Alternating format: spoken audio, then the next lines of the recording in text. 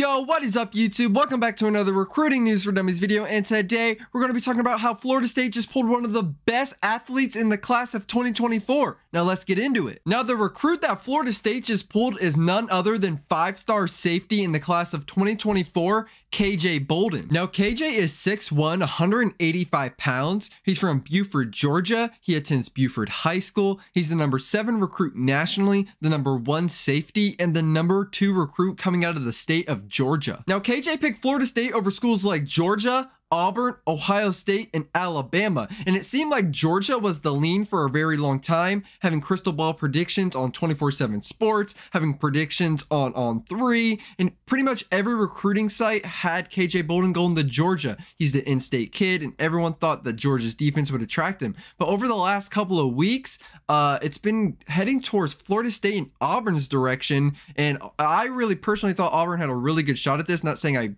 necessarily thought they would get him, but it seems like Florida State won the sweepstakes. They really won him over. Florida State was his childhood team. He was a fan of them growing up.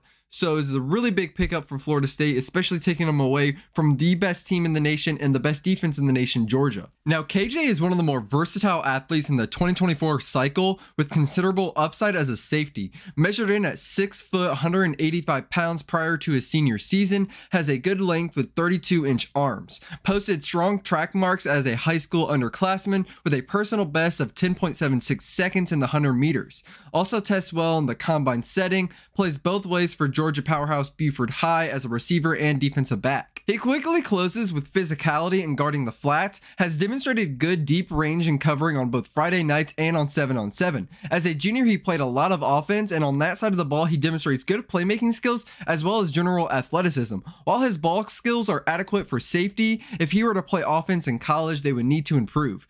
He has not been able to reproduce his excellent track times later in his high school career, has a lower sample size than other of his highly regarded defensive peers heading into his senior season. Now this is what KJ had to say about Florida State after committing. Florida State has been my dream school since I was growing up, since I was a kid. I always wanted to go there, and I really like what Coach Mike Norvell is doing with the program.